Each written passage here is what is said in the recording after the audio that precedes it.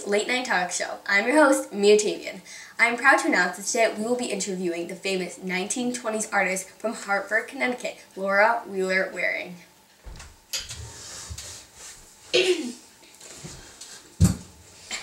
Hello, Mia. Thanks so much for having me. Hey, you're very welcome. How are you? I'm very well, and I'm super excited to be on the show today. Well, great. We have a lot in store today. So, let's get started. Yeah, for sure. So we all know you're an amazing painter. Am I right? And I bet we're all wondering the same question. When did you realize you wanted to paint and wanted to do it for a living? Well, I was quite young when I realized I wanted to start painting for a living. It's something I've always loved to do. Even since I was a kid, I wanted to continue with it forever. Wow, that's fascinating. I wish I had a passion for something like yours for painting. Now, your paintings are very beautiful, detailed paintings. What are the meanings behind most of your paintings?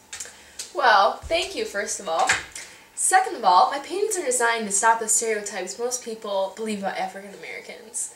My main goal and my focus in my art, though, was to make education available to African Americans. What kind of paintings do you illustrate? I like to illustrate mostly landscapes and portraits. Landscapes and portraits of what? Well, landscapes of mostly America and Europe. I also like to illustrate pictures of W.E.B. Du Bois and James Weldon Johnson. W.E.B. Du Bois? I think I know that name from a class I took in 10th grade. Oh well. Back to topic.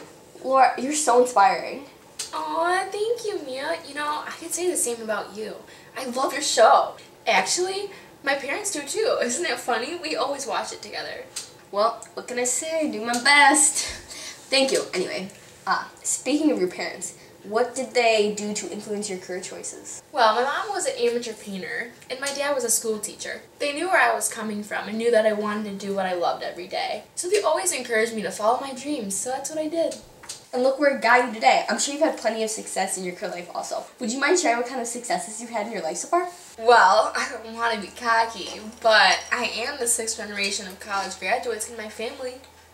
It's a little irregular for any African American to graduate from any school in the 1920s, so that was a huge accomplishment for me.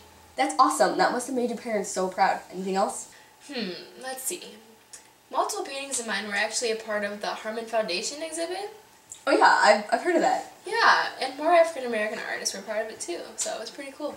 That is so amazing. You must be so proud with all the work you've accomplished in your life. So are those the only art careers you've had in your life so far? Or is there more? Well, I studied at the Shady University College, and after a couple years after I came back, they hired me as the head of the music and art department. It was so cool and such an honor, and I'm so blessed to be part of all the opportunities I have to deal with art. I'm sure you are. I meant to ask you this earlier actually. I'm just dying to know. Have you ever traveled around the country or around the world for your art? Oh yeah, of course. Let's see. I've been to Europe, London, Ireland.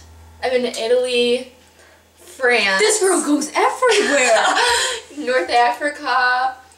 Yeah, basically all around the world. It's awesome to see art expressed through all of these different cultures. I bet it's a beautiful sight. So I hear all about your husband, Walter, is it? Do you like traveling the world, going on your art adventures with your husband? Yes, I do. Walter and I are both art teachers, so we both share a common interest, you know? So traveling the world with a person you love is just a great thing to do. I would definitely agree with you, Laura. Except for the fact that I'm not married. That's okay. Well, we should be wrapping up soon. Okay. But I have to say, talking about your paintings for all this time really makes me want to actually look at your paintings. And I'm sure the audience feels the same way. To the clip!